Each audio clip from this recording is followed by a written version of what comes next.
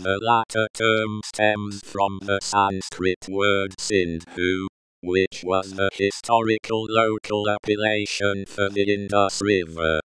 It is a modernization of the historical name Bharatavarsha, which gained increasing currency from the mid-19th century onwards as a native name of India. Scholars believe it to be named after the Vedic tribe of Bharatas in Punjab in the 2nd millennium BCE.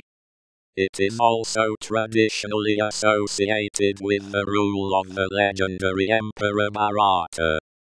It was introduced into India by the Mughals, and widely used since then, often being thought of as the land of the Hindus.